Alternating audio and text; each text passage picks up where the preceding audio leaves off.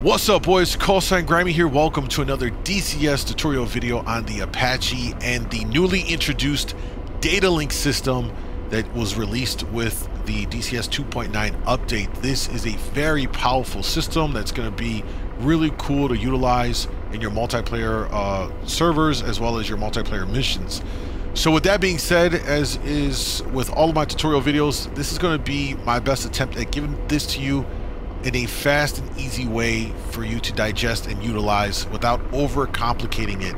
At first kind of look, there's a lot to take in, so I'm going to do my best here in this video to break it down as simple as possible to get you up and running, utilizing it to the best of your ability. Let's jump straight into it, okay? I've got my CPG flying us over here. That's not me. And there, we have another Apache back here in tow that will be helping me out with the messaging and all that stuff. So we're going to take a look here. First things first, go into your comms menu. Once you go into the comms menu here, we already have a couple of these presets set. We're going to start with a fresh one on preset 3.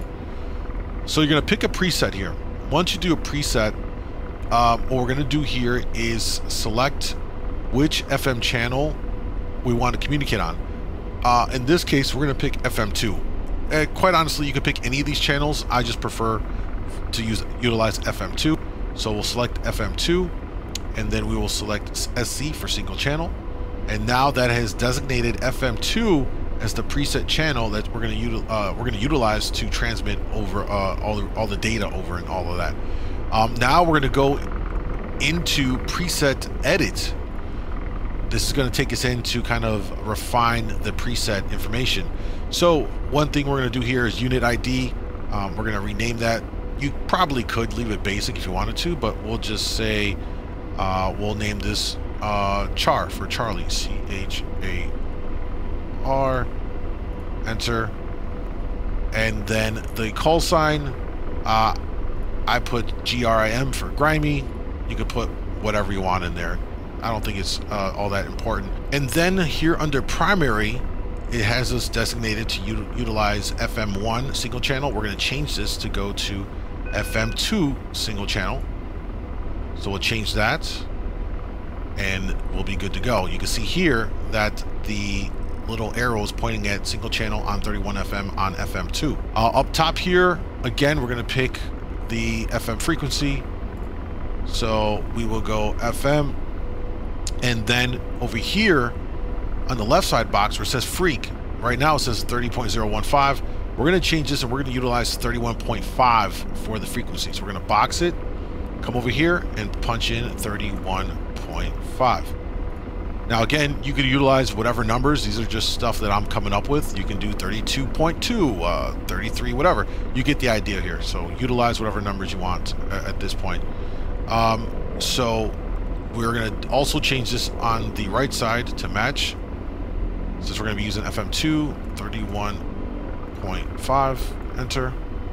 So now they'll transmit on that freak when we're sending and receiving data. And it's also mirrored right here underneath FM1, single channel 31.5, and FM2, single channel 31.5. Cool, that's done. Pretty simple. We can come out of that. Now what we're going to do is we're going to unbox our preset 3. When we do this, it's going to give us some information on ourselves. Own ship, G69 is what I put there. What's really important here is this number here, DL26, Datalink 26. We're going to go down to origin ID. We'll box that. And this is going to give you information on your own ship, right? This is the Apache that we're in. Now, you can put whatever number in here for your call sign. And as we learned, if you make a number here that's different from what your Datalink origin ID is, it could throw you off. It's very, very important that you pay attention to the Datalink origin ID number. This is the information here that you need to give to the other Apaches so that they can store that and add you to their presets so that it knows to send it to you. And this is what you're going to want to ask from other Apaches, what's your Datalink origin ID. Call sign is whatever. This is just to help differentiate between whatever aircraft by name, but this is the actual information that the data link utilizes to transmit over and know that it's your aircraft. So for me, it's data link org ID 26. It's displayed right here as well as right here. And again, you can find this information once you box org ID or IG origin ID. So we'll unbox that.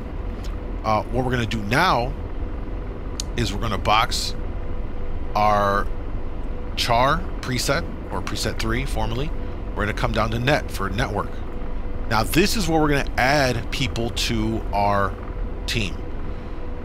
In this case, I already have the other individual added here. And what we'll do is we'll delete them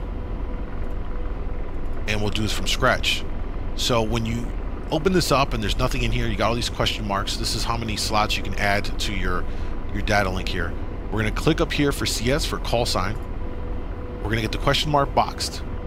We're going to come over to Callsign and we're going to enter G-27. Enter, because that's his well, that's where we're going with right now. This is the important part right here. All right, the call sign alone isn't enough information to transmit. The sub button, we're gonna box that.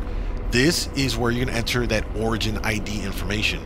In this case, the other Apache is origin ID is 27, so we're gonna put 27, enter, and now we have the proper information in here so we can properly transmit over to the other Apache. And again, you would do this for other Apaches in the data link, whatever their call sign, followed by their origin ID number. You would just keep adding them to there. Once you've done this and you've added the call sign and the sub number, you're going to get these two pop up here for team and primary. This allows you to add them as a team member and or a primary member, and you can use your discretion on how you want to run that. In this case, I'm going to box them for both. The other way that you can add people to your data link is by going over here to MBR-dir for member directory. We'll click that. And then within that server, whatever, it'll have all of the aircraft and their designations in here. And as long as you know which one is the ones you're trying to add, you could cycle through here through the pages and then box and add them that way as well. So it's one of two ways you can do this. And at this point, we're set. He's set up, he's in the system, we're good to go. The next important thing is to get yourself situated up here with your radio comms, okay? Now, you'll take a look here. FM1 is 31.5, but we're gonna run our preset 3 or char 3 on FM2.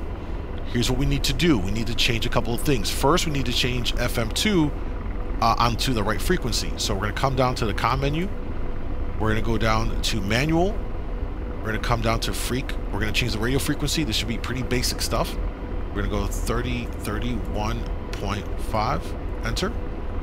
Now we've got that 31.5 there, and we see that's reflected up here up front on the display. Once we're done with that, we'll unbox it.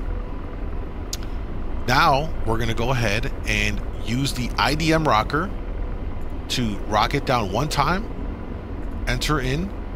And once we've done that, now this is what's going to allow us to transmit our data link information on FM2 on 31.5 freak. Now we're going to hit comm again. It'll take us back to the main comm page, and at the bottom corner here, we're going to get the MSG for message, and we're going to have the option to send. So we're going to go ahead and click on push button to send.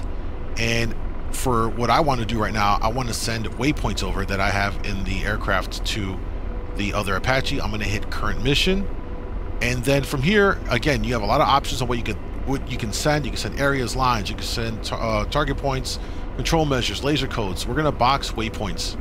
Once we box waypoints, you should see right here on the send button everything that we're going to send over the proper FM frequency and the preset, which is L3 or char.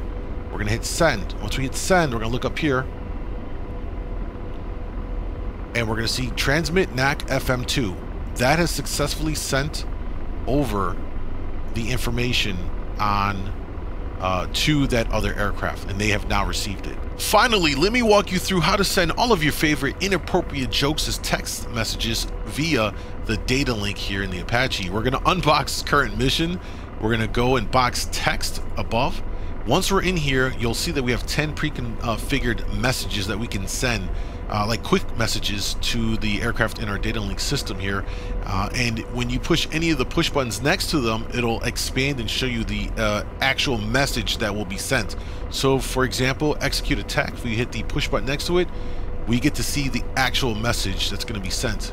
It says unmask and execute attack, send BD8 when complete. You'll also notice that when we press that push button, that we have the pop-up here to actually send it. It's in white. You'll notice that it has the information to send over there for our FM2 and all of that stuff. And when we're ready to send it, we'll hit the push button next to it to send. We're not going to do that one right now.